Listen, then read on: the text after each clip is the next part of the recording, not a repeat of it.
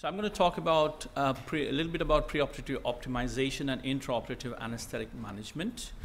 I work in Newcastle upon Tyne. These are the transplant centres in the UK, and Newcastle is right in the middle of is right in the corner of England.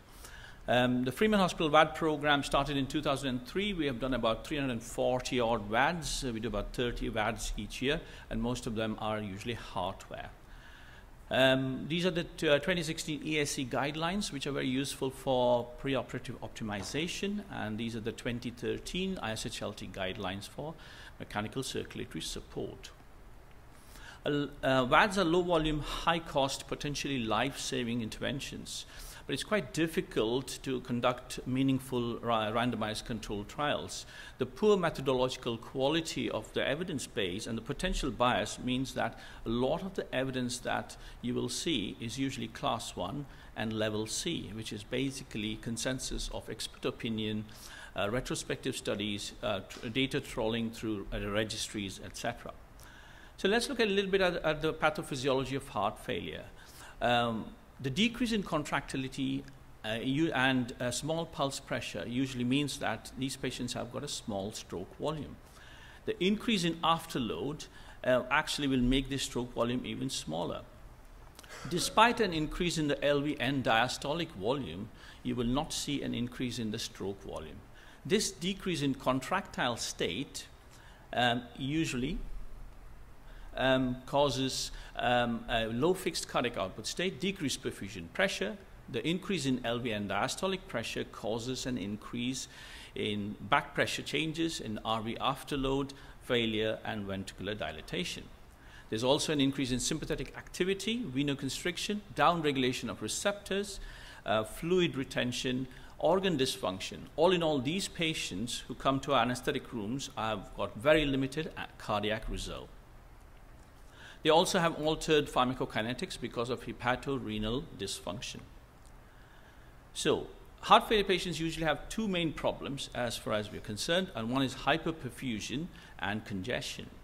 A lot of the patients that we tend to see are very hyperperfused and congested, the cold and the wet group.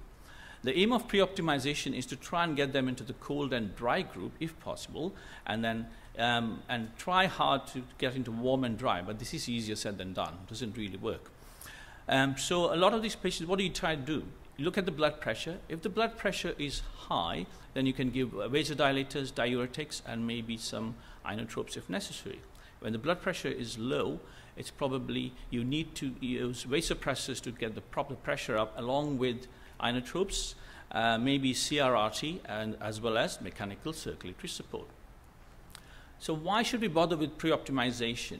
We needed to treat heart failure. We needed to try and see if we can get away with an LVAD for right ventricular biventricular failure. Try and see if we can prevent RV failure post-LVAD, avoid temporary or permanent RVADs, and for better outcomes. The goals of pre-optimization are to identify the etiology of heart failure, treat congestion, optimize blood pressure and organ perfusion, and limit organ damage. One way of doing this is to try and restrict the amount of fluid these patients get, and 1 to 1.5 liters is usual in patients with congestive symptoms. You can also take fluid off by using intravenous loop diuretics, such as furosemide, which is given either in intermittent boluses or as a continuous infusion. You can combine them with thiazide diuretics or spironolactone.